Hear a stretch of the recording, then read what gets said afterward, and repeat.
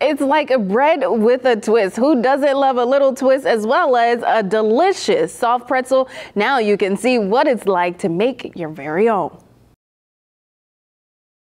Well, in honor of Oktoberfest, obviously we can't have it without a pretzel. So we're here to learn how to make pretzels at the Bavarian Inn restaurant. And joining me is Amy. She's the president.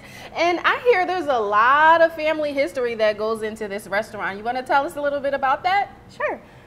My family, we're at the Bavarian Inn restaurant and lodge, and I'm one of the fourth generation family members. And so it's our honor and privilege to carry on the tradition of hospitality in our family.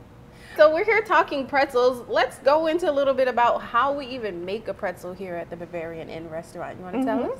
So we have our pretzels, and it's quite simple recipe, real basic things, but the secret ingredient is beer. Oh. Yes. Yeah. So that is okay, important. That's interesting. Yeah. Well, how long has it taken you guys to kind of like perfect the perfect pretzel? You know, it's been a long-standing recipe. I don't remember life without pretzels. It's one of our traditions in Frankenmuth for sure. Okay, well, yeah, definitely for Oktoberfest. Okay, yes. Am I doing it right? Do I need to go a little? Great. That looks great. Okay. Now we're going to make it into a U shape. Okay. Like that. And then we're going to twist it just like this. Okay, that seemed easier than, okay, there we go. Yeah, okay. Okay. And then we're going to twist it one more time. Twist like one more time. Yeah. Okay. That looks great. Yours actually looks better than mine. And then we're going to bring it down and fold it.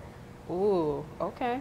There we go. Hey, who knew pretzels would be so easy? Yes, yes. So like I said, I don't remember life without pretzels, but now that I'm older, I like to enjoy pretzels with a Hofbrau beer, because that really is the way to go. And especially at Oktoberfest time when they're celebrating our German heritage here in Frankenmuth.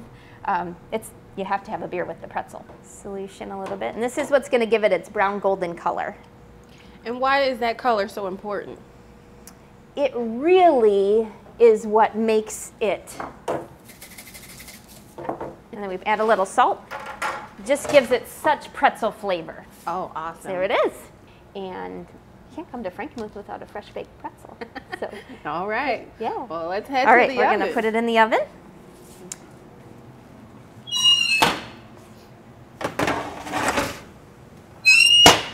All right, so the pretzels are all done. They look amazing. Thank you for teaching me. You were a great teacher, but I guess let's give it a try. All right. Ready? Okay. They're still a little warm. So if I, we'll take this little piece here. Yeah.